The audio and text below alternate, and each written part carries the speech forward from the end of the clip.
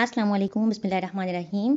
हमारा basis of chemistry चल रहा था। आज हम केमिकल बॉन्डिंग में डिस्कस करेंगे एटॉमिक स्ट्रक्चर से रिलेटेड हम जितने भी हमारी बेसिक्स बनती हैं, जो हमारे ऑब्जेक्टिव वाइज इंपॉर्टेंट हैं या फिर हमारे क्वेश्चंस के हिसाब से इंपॉर्टेंट हैं, वो हम सारा कुछ डिस्कस करेंगे बेसिक्स ऑफ केमिस्ट्री में। ठीक है, हमने मैटर डिस्कस कर लिया हुआ है, एलिमेंट्स डिस्कस कर लिया हुआ है प्रीवियस लेक्चर में, और हमने आज कंपाउंड्स एंड मिक्सचर डिस्कस करना है। एटम्स एंड मॉलिक्यूल्स भी हमने डिस्कस कर लिया हुआ है। क्लासिफिकेशन ऑफ मैटर बेसिकली हमारी टू क्लासिफिकेशन है, एक प्योर सब्सटेंसेस हैं और एक मिक्सचर्स हैं। ठीक है, जो हमारी प्योर सब्सटेंसेस हैं उनको हम एलिमेंट्स एंड कंपाउंड्स कंसिडर करते हैं।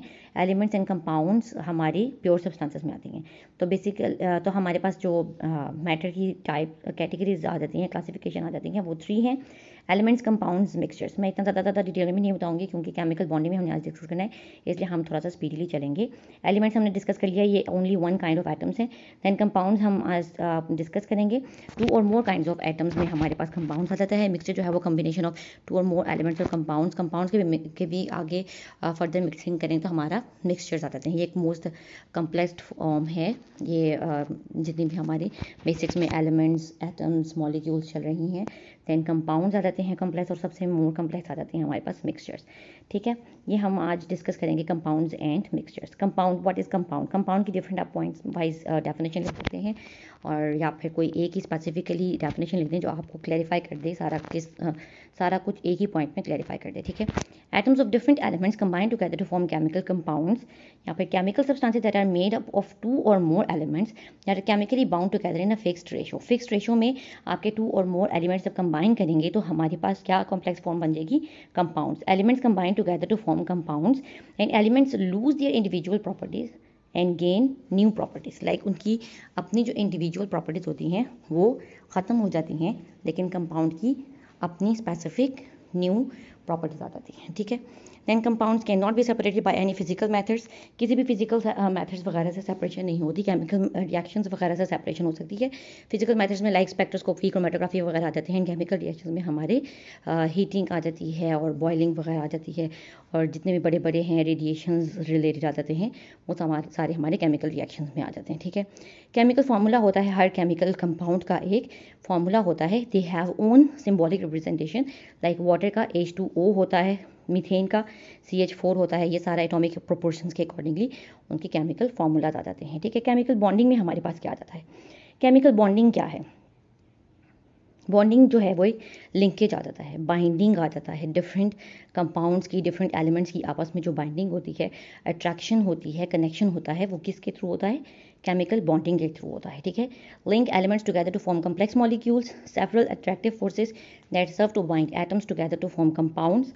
ठीक है, वैरायटी ऑफ इंटरेक्शंस होती हैं that hold atoms together in a chemical compound. Connections between the atoms of compound और मॉलिक्यूल्स, कुछ भी आप लिख सकते हैं। ये बेसिकली क्या है? फोर्स ऑफ अट्रैक्शन है बिटवीन डिफरेंट एटम्स, जो कि उनको एटम्स को होल्ड टुगेदर रखती हैं इन अ केमिकल कंपाउंड फॉर्म में, और मॉलिक्यूल के फॉर्म में उसको कंबाइन करके रखती हैं, उनको इकट्ठे पकड़े रखती हैं। अट्रैक्टिव फोर्सेस होती हैं, अट्रैक्शन होती है, बाइंडिंग होती है। ठीक है, रीज़न ऑफ बाइंडिंग क्या है? बेसिकली इसकी एम क्या है कि उसने स्टेबलाइजेशन करानी होती है एटम की। एटम के जो वैलेंस इलेक्ट्रॉन्स होते हैं उनकी स्टेबलाइजेशन करानी होती है to stabilise the lowest energy electronic configuration. ठीक है, ऑक्टेट रूल के अकॉर्डिंगली आपके लास्ट वैलेंस शेल में आपके 8 इलेक्ट्रॉन्स कंप्लीट होने चाहिए। ये किससे होते हैं?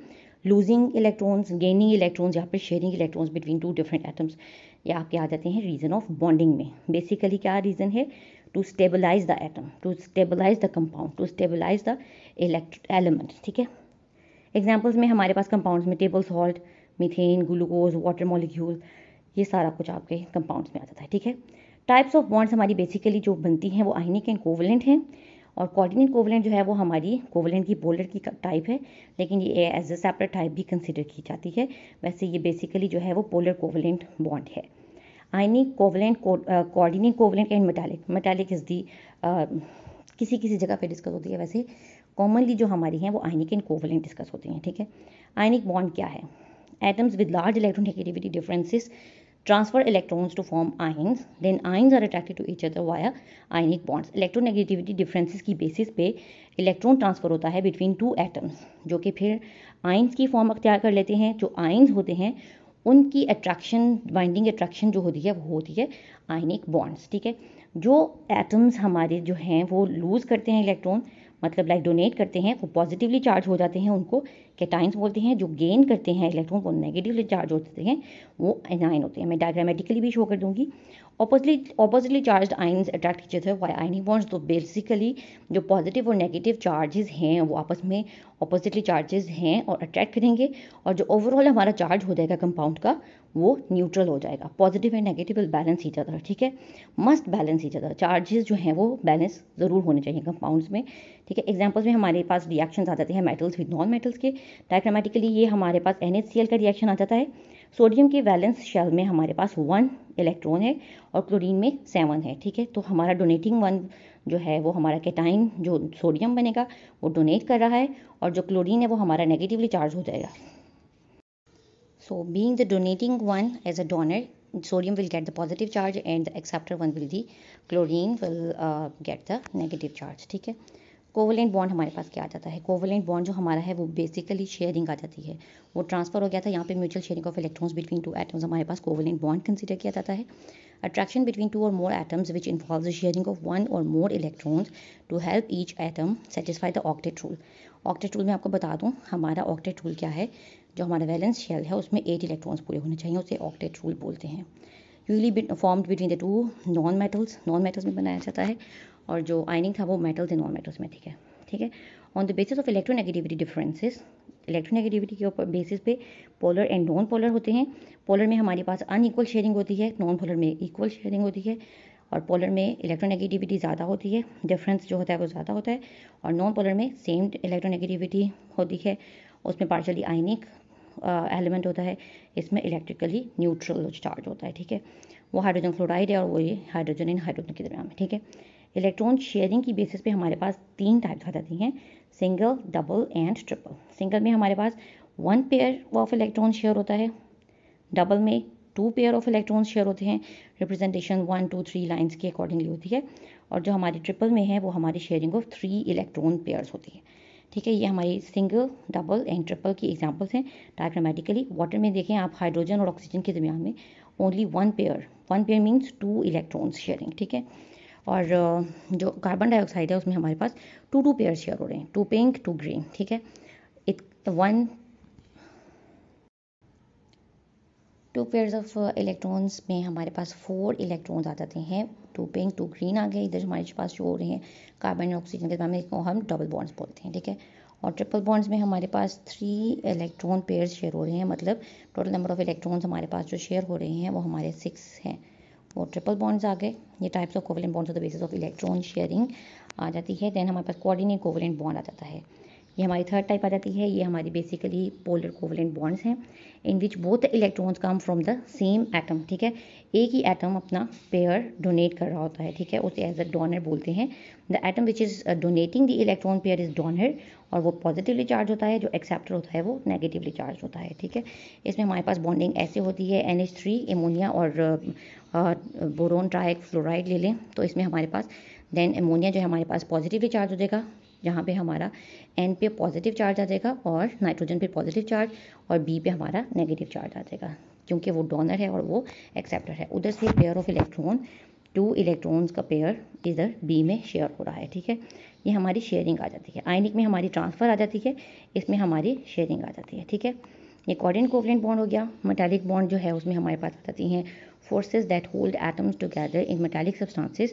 These substances possess closely packed atoms maintaining regular shape, regular structure of the metals, giving them shiny luster property, malleability, conductivity. ये सारी जो प्रॉपर्टीज हैं वो मेटालिक सब्सटेंसेस की किस बेसिस पे हैं कि वो बहुत ही क्लोजली पैक्ड हैं, और उन एटम्स को किसने हेल्प टुगेदर किया हुआ है, वो मेटालिक बॉन्ड्स से हेल्प टुगेदर हैं, ठीक है।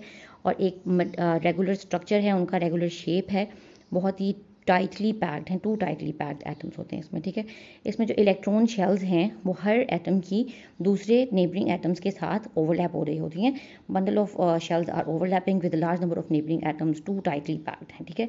इतने ज़्यादा टाइटली पैक्ड हैं कि वो आपस में शेल्स जो हैं ओवरलैप हो रही होती हैं इलेक्ट्रॉन्स की, ठीक है।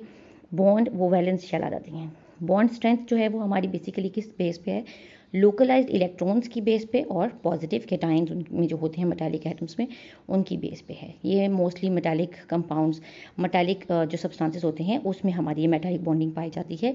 ये हमारे पॉजिटिव वाले जो हैं वो हमारे पास चार्ज्ड केटाइंस हैं, पॉजिटिव केटाइंस, और जो पिंक रेडिश से हैं वो डीलोकलाइज्ड इलेक्ट्रॉन्स हैं। डीलोकलाइज्ड इलेक्ट्रॉन्स की मैं आपको नीचे बता दूंगी कि ये क्या होते हैं, जो कि बिल्कुल भी लोकलाइज्ड नहीं होते, ये ऐसे ही मेटल में होते हैं, किसी एटम के स्पेसिफिक नहीं होते। ठीक है, मिक्सचर्स हमारे पास आ जाते हैं। हमने आज कंपाउंड डिस्कस किया है, मिक्सचर में हम स्लाइटली सा डिफरेंट डिस्कस करेंगे जो आपके पेपर के अकॉर्डिंगली सूटेबल हो। बहुत ही कॉम्प्रिहेंसिव सा मैं आपको बताऊंगी। मिक्सचर्स क्या है? फिजिकल कम्बिनेशन ऑफ टू और मोर substances, physically combined structures that can be separated back into the original components. कोई इसमें energy change, physical chemical change वगैरह नहीं होता, इनको हम सेपरेट बैक कर लेते हैं फिजिकल मेथड्स के थ्रू, क्रोमेटोग्राफी के through, like different oils and different waters, different colours वगैरह को हमने अगर फिल्टर पेपर पे क्रोमेटोग्राफी हम करें तो उनकी सेपरेशन हो जाती है, फिजिकल मेथड से भी सेपरेशन हो जाती है इनकी, और ये आपस में एक दूसरे के साथ केमिकली बॉन्डेड टुगेदर भी नहीं होते और ये इजीली सेपरेटेबल होते हैं। ठीक है, टाइप्स में हमारे पास होमोजेनस एंड हेट्रोजेनस मिक्सचर्स आ जाती हैं। होमोजेनस मिक्सचर जो हैं वो हमारे हैविंग यूनिफॉर्म कंपोजिशन और सेम प्रॉपर्टीज़ होती हैं। सिंगल फेज होता है, लाइक अगर आप अल्कोहल को पानी के साथ मिला दें तो आपकी मिक्सिंग सेम होती है, होमोजेनस हो जाती है, यूनिफॉर्म कंपोजिशन रहती है, इक्वली मॉलिक्यूल्स कंबाइंड रहते हैं। ठीक है, और जो कंपोजिशन गन पाउडर की है, like sulphur, carbon and sodium nitrate जो है वो सारी ऑल पाउडर्ड फॉर्म में है, एक ही फेज़ है सबकी। ठीक है, सिंगल फेज़ सारे जो मिलेंगे तो वो होमोजेनस मिक्सचर बनाएंगे। जो हमारे मल्टीपल फेजेस वाले होंगे, 2 और मोर फेजेस वाले होंगे, वो हाइड्रोजीनस होंगे। कोई यूनिफॉर्मिटी नहीं होगी, कोई नीचे बैठा होगा, कोई ऊपर होगा, फ्लोटिंग पोजीशन में होगा, और इनकी प्रॉपर्टीज़ भी डिफरेंट होती हैं। लाइक ऑयल और वाटर को मिक्स कर दें तो वो दोनों आपस में मिक्स नहीं होते, ऑयल ऊपर बैठा रहता है और वाटर नीचे होता है। ठीक है, उनकी डिफरेंट लेयर्स बन जाती हैं जो कि कंबाइंड नहीं होती। ठीक है, ये इन्होंने बताया होमोजेनस एंड हेट्रोजेनस मिक्सचर का, कि लाइक हेट्रोजेनस में नीचे ग्रीन पार्टिकल्स बैठ गए हैं। फॉर एग्जांपल अगर ग्रीन वाले जो हैं वो वाटर हैं एंड पर्पल वाले जो हैं वो हमारे पास ऑयल है, तो ऐसे सेपरेटली बैठ जाएंगे। होमोजेनस मिक्सचर में अगर आप अल्कोहल और वाटर को ले लें तो आपका इक्वली यूनिफॉर्मिटी रहती है पूरे के पूरे मिक्सचर में, ऊपर से नीचे तक वो सारा ऑयल मिक्स्ड आपको नजर आता है। ऑब्जेक्टिव पॉइंट्स में अगर आप देख लें तो आपके पास आज मैंने थोड़े से अपलोड किए हैं। ऑक्टेट रूल क्या है? Tendency to attain a maximum 8 electrons in the valence shell. Valence shell जो है वो आउटर ऑर्बिटल है आपका एटम का, और जो वैलेंस इलेक्ट्रॉन्स हैं जो कि आउटर ऑर्बिटल में एग्जिस्ट होते हैं, रिवॉल्विंग अराउंड द न्यूक्लियस, सबसे आउटर वाले शेल में होते हैं, उसे वैलेंस इलेक्ट्रॉन्स बोलते हैं। इलेक्ट्रोनेगेटिविटी जो है वो है एटम्स और आयंस की टेंडेंसी जो कि अट्रैक्ट करती है इलेक्ट्रॉन्स को। इलेक्ट्रॉन अट्रैक्शन आ जाती है और नेगेटिवली चार्ज एनाइन फॉर्म करते हैं, और वो इलेक्ट्रॉन डोनेशन आ जाती हैं पॉजिटिविटी में, और वो पॉजिटिव चार्ज के टाइम्स फॉर्म करते हैं। ठीक है, डीलोकलाइज इलेक्ट्रॉन्स क्या हैं? जो कि किसी भी एटम से बिलोंग नहीं करते, ऐसे ही आपके मेटालिक सरफेसेस वगैरह पर पड़े होते हैं, डीलोकलाइज्ड होते हैं, कोई लोकलाइज नहीं होते, किसी स्पेसिफिक एटम के से बिलोंग नहीं करते। ठीक है, इंशाल्लाह कल मैं आपको डिटेल में इनकी सेपरेशन बता दूंगी सारी बॉन्डिंग्स की। अल्लाह हाफ़िज़।